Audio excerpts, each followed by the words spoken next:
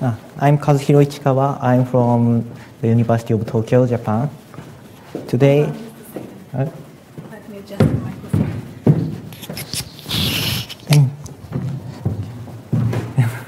Thank you. Today, I will talk about syntax extension systems and name bindings. I think everyone knows type lambda calculus. Look at this type judgment. This type judgment. This is read as an expression E has type T2 under the assumption gamma and x colon T1. Here, x colon T1 means a variable x has type T1 in the expression E.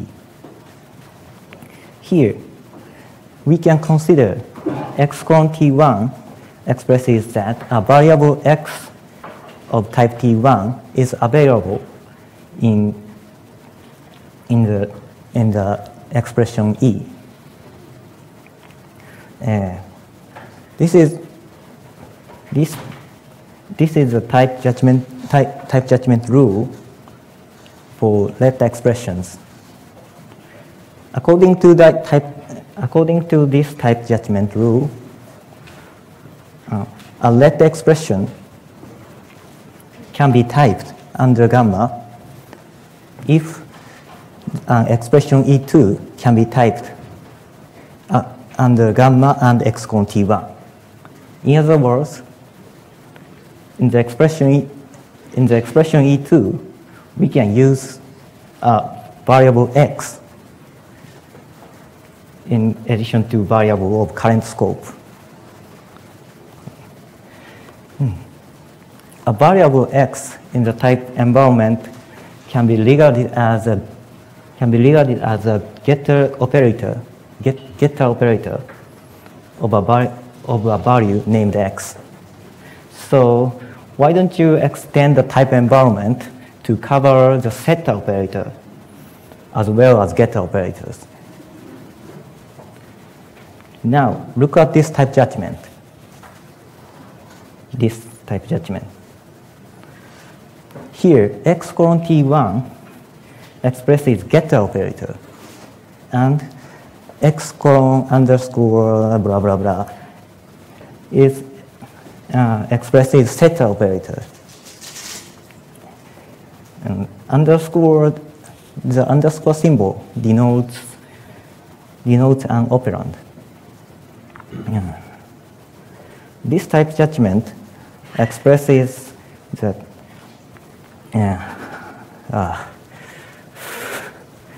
this type judgment expresses that we can use the setter and getter and setter operator in the expression E.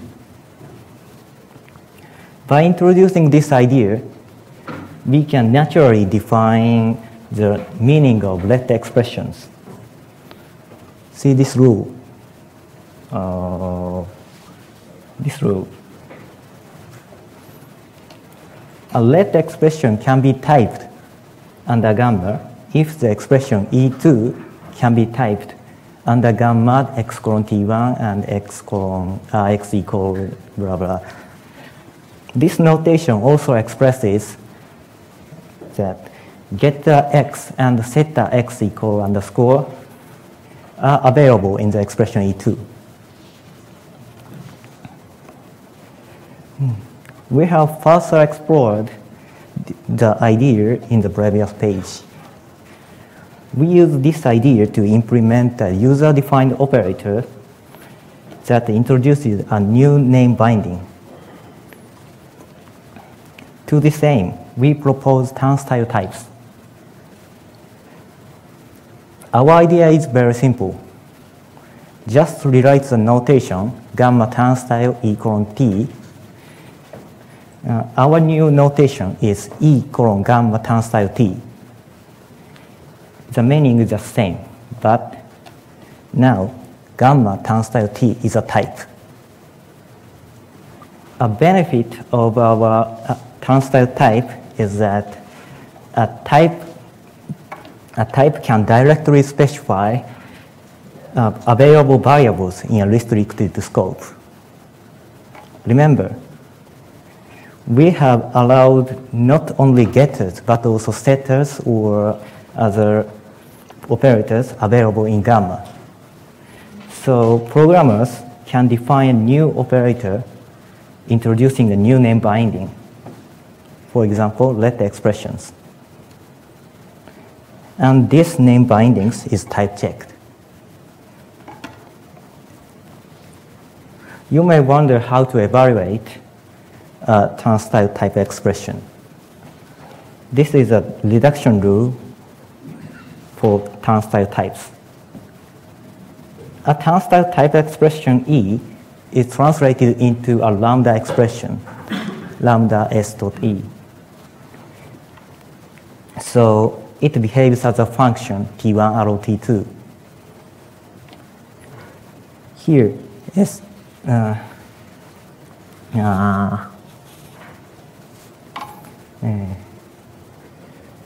for example, E2 is a turnstile type expression shown in previous page, this one, this one. It is translated into a lambda expression, lambda x equal underscore dot E2, by eliminating assumption, this assumption. And the lambda expression also translated into this lambda expression by eliminating this assumption.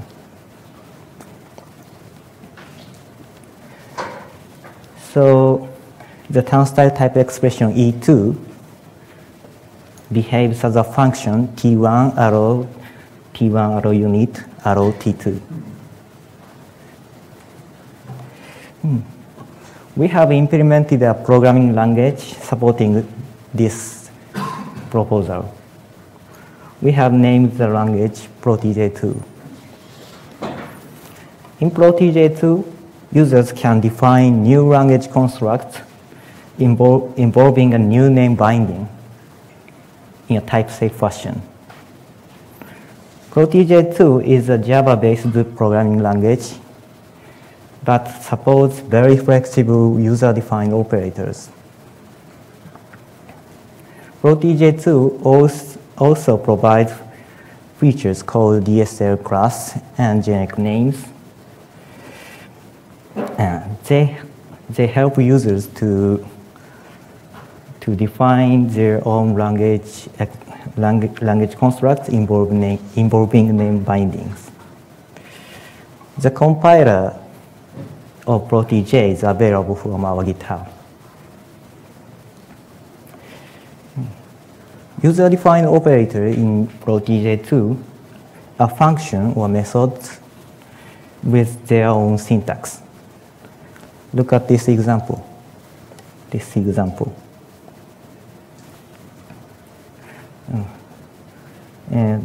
is a definition of the operator x and x equal underscore. This is get operator and set operator for x. The first int or void is return type, and the following part here and here it denotes the syntax of the operator. And parenthesized part is a parameter list, and the last curly braced part is the operator body. Syntax of an operator consists of name parts and operands. A name part is a symbol for identifying the operator. Double quoted string such as x and equal is a name part. And the underscore denotes the operand. An operand takes an expression with the corresponding type that is specified in parameter list. So this operand takes int expression. The key feature of our user-defined operator is that operators are overloaded by both return type and parameter types. An operator is available only at an expression where the return type is expected. So in Protege 2, types work as non-terminal symbol. From here, we show how to implement let expressions in Protege 2. For easy to understand, we first show the implementation of let expressions that bind the fixed name x, let x expressions. In Protege 2, getter x and setter x equal underscore, these operators are defined as instance operators of a DSL class. A DSL, here is a definition of a DSL class var x.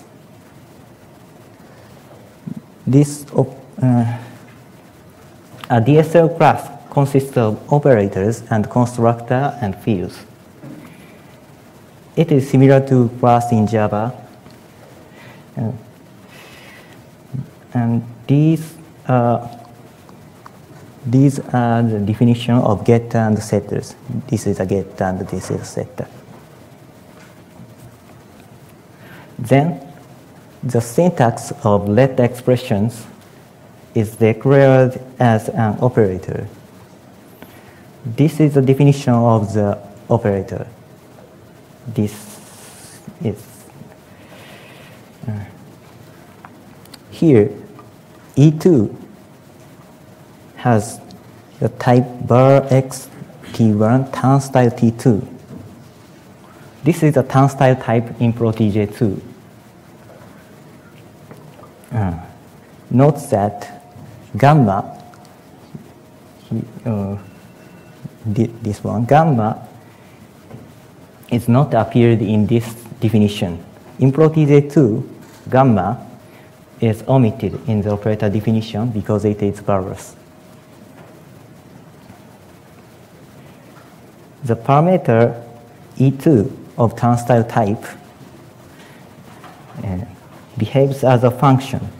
So var x t1 turnstile t2 works as var x t1 arrow t2.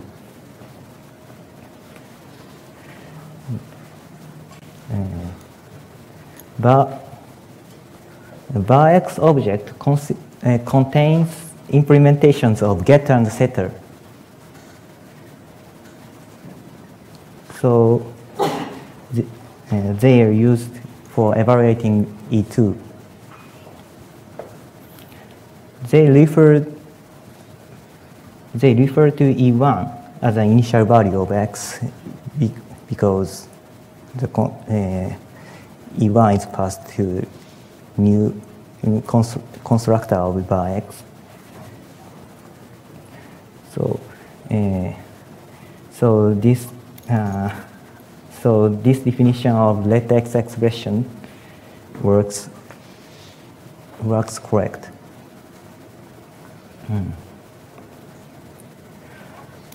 To recognize arbitrary names given by users, names can be parameterized in Protege 2.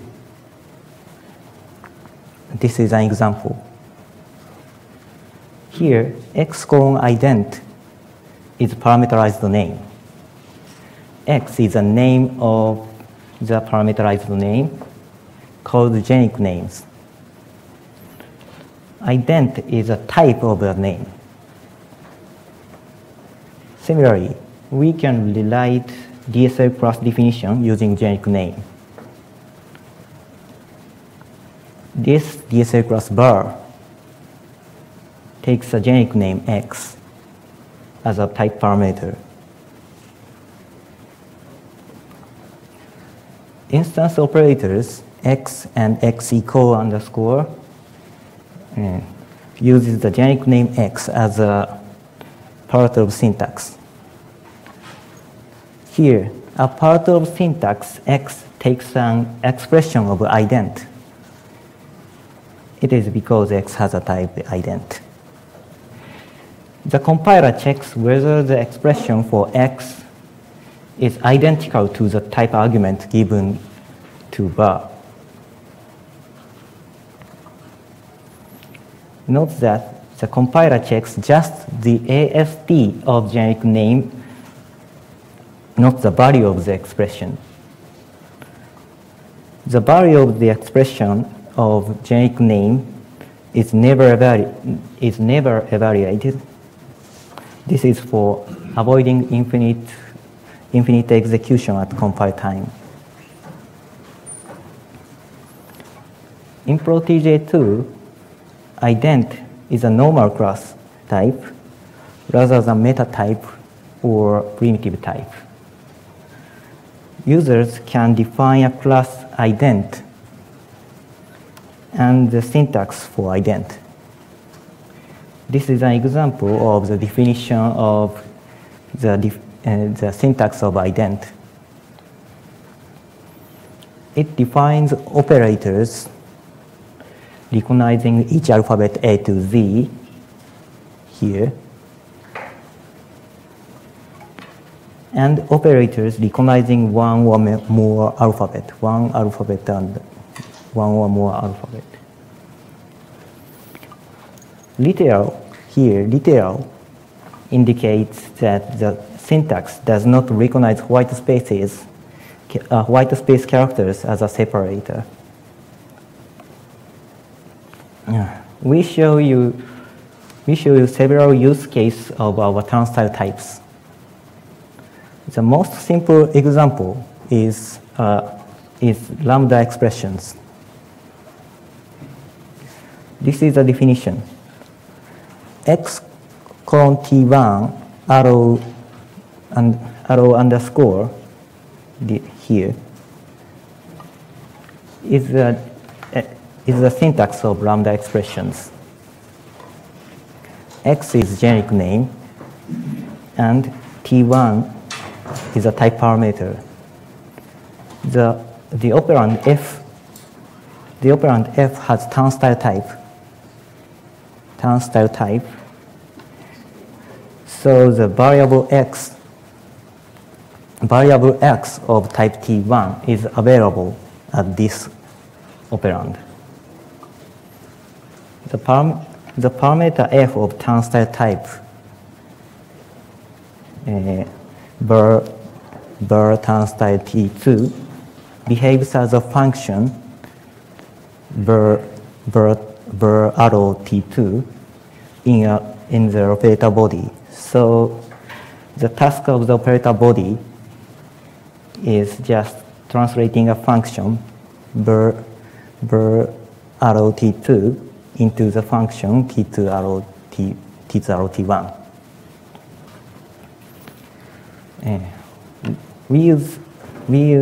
In this example, we use anonymous classes for simplifying the program, but we have not implemented it yet.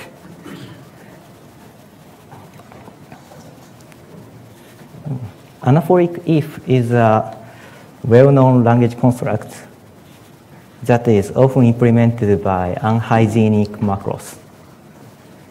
It can be also implemented in Protege in a type-safe fashion. This is a definition.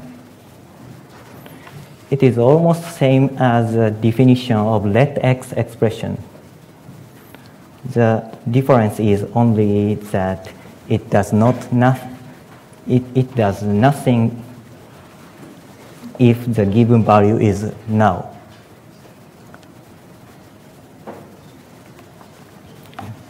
Try with resources statement are a language construct in Java. We can implement try with resource statements by extending the definition of let expressions. The the difference between try with resource statement and let expression is that the resource type is restricted into a subclass of autoclosable. The return type is fixed to void.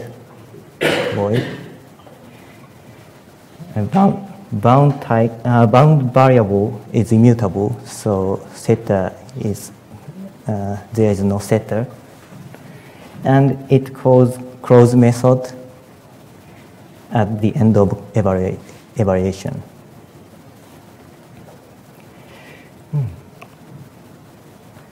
For expressions are a good example for showing power over our turnstile type. For expressions, bind a name x for iteration. The bound name x is available at the three ports, here and here and here.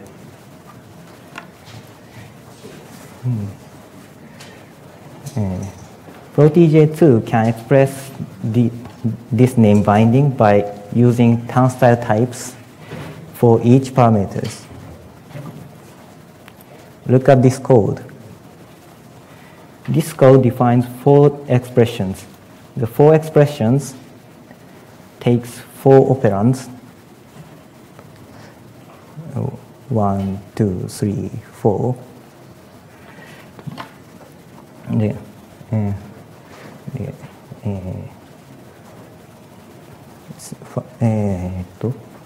Initial value of x, conditional expressions and update expressions, and body operator iteration body. Protege conditional expression, update expression, and iteration body has a turnstile type.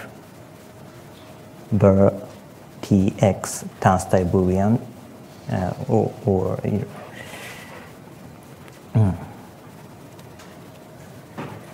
So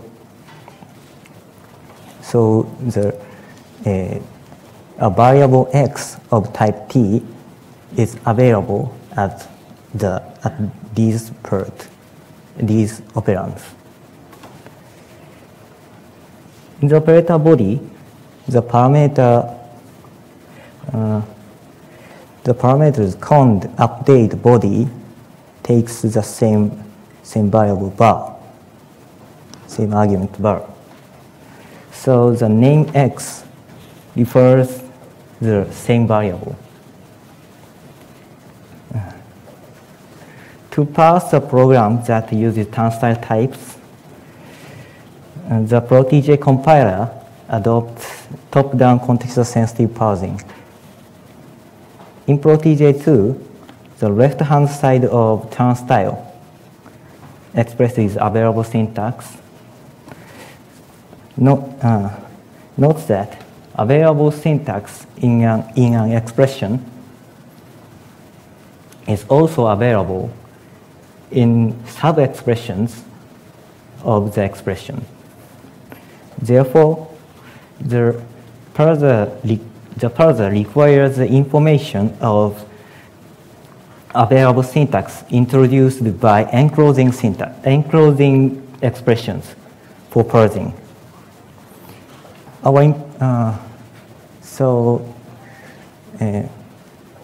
The parsing algorithm is top-down context-sensitive parsing. Our implementation is based on Packrat parsing, Packrat further combinators in Scala.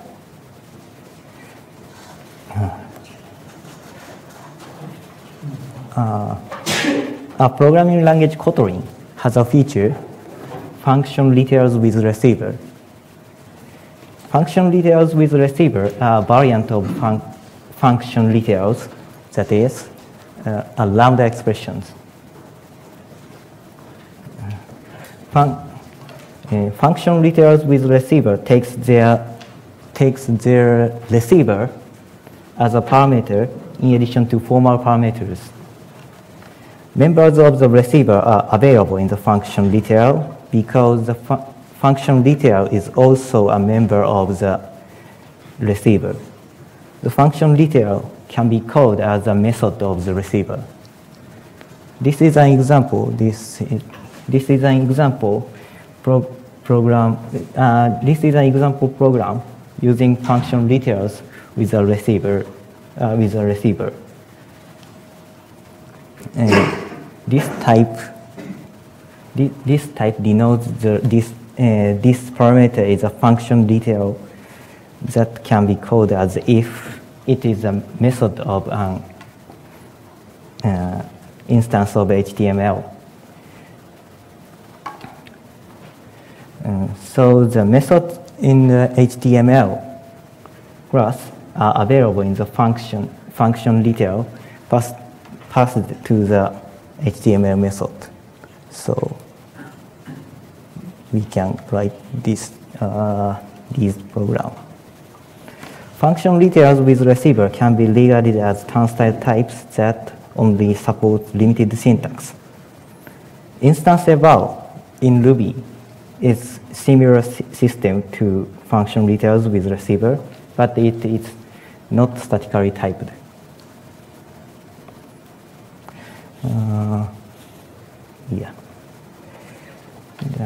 In this presentation, we propose turnstile types. We have developed Protege 2 supporting our proposal. Thank you for your attention.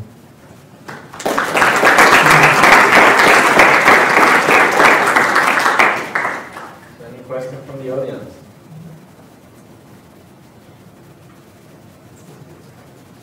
So I'm not a Java programmer, so maybe this is a really stupid question, but when you want to extend the language, it seems like I understood you have to extend the compiler to add additional syntax. What does that do to your development flow? Do you have to then edit, change your IDE so that it understands the syntax and change, I don't know, the build process so that it understands your dependencies? IDEを作ってるだろうか。IDE. That's only currently we only have a compiler, but no IDE. But it's very research oriented, research prototype. But in general, when you have to extend the compiler to implement a feature, do you destroy your entire development chain in general with this workflow? Not this project, but any project that extends Java by modifying the compiler. You mean we have to develop an IDE for that in future? Yes. The IDE for Java. Yeah, yes, but not yet. Because it has to support very flexible syntax extension. Right. So supporting typical Java 2 support would be not easy to implement because parsing is quite complicated and not easy to do that. So that's why we haven't had an IDE support yet. So you have to implement that in your compiler extension. Then you also have to implement it in your. I think he implemented a new compiler from scratch for this particular language. It's based on Java. Okay, thanks. No, by the way, I'm author. Was another question? So this looks neat. Trying to make sure I understand the connection to macros. So I think you're sidestepping many problems, which is good, by making certain trade-offs. And the key one is when you extend syntax, you have to say exactly which positions are going to be expressions. So for example, you couldn't have a form where some of the arguments are definitions and some of them are expressions, and you have to inspect it to see which is which. You always have to say, when you declare the syntactic form, which positions are expressions. Is that right? ちょっと意味わかんなかったんですけど。I think so, yes. Say yes. But this マクロとの違いを説明した方がいい。I'm listening to explain the differences between macro and this way of extension. My proposal is based on user-defined operators. So it is type safe. Yeah.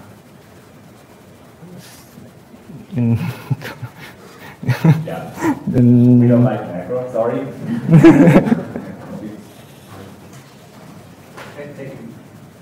can take it for lunch. Okay, yeah. Okay, thanks again.